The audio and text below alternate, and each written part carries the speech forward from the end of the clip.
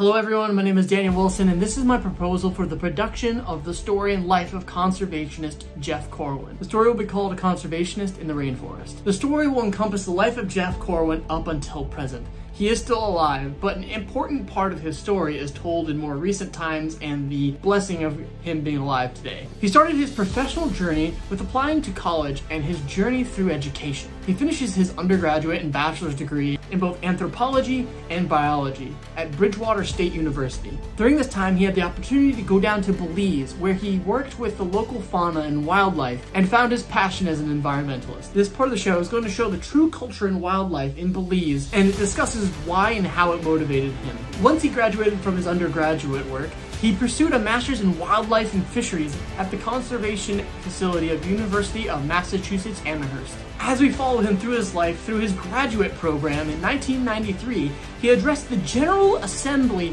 of the United Nations about the need for conservation in the neotropical rainforests. Still motivated from his amazing experience in Belize, this kickstarted his career in conservation education. In 1994, he served as an expedition naturalist for a documentary series called The Jason Project.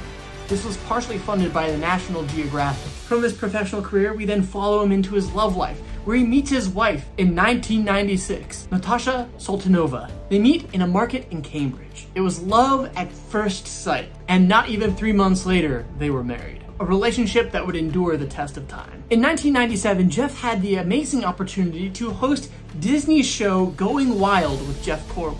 After that, his career exploded, and in 1999, he was offered an honorary doctorate in education from Bridgewater State College. From there, we follow him through the experience behind the camera of his famous projects, from Animal Planet's The Jeff Corwin Experience and Corwin's Quest, to the birth of his child in 2003. This was seemingly the height of his career. In 2007, he hosted a show called Into Alaska with Jeff Corwin. And in that same year, a terrible tragedy strikes. While working on CNN's Planet in Peril, Jeff Corwin falls victim to an elephant attack. While working with his elephant for an educational video, he turns away for a split second to look at the camera. Suddenly, the elephant grows jealous and takes Corwin's arm entirely into its mouth, taking his trunk and wrapping it around Corwin's body and tossing him around like a rag doll. Corwin survived, but just barely. With severe injuries that plagued him throughout the rest of his life, he still remained faithful and passionate about wildlife. In 2008, his family welcomed his second daughter into their lives, and he continued to educate through film, with Ocean Mysteries with Jeff Corwin, Ocean Treks with Jeff Corwin, and Wildlife Nations with Jeff Corwin.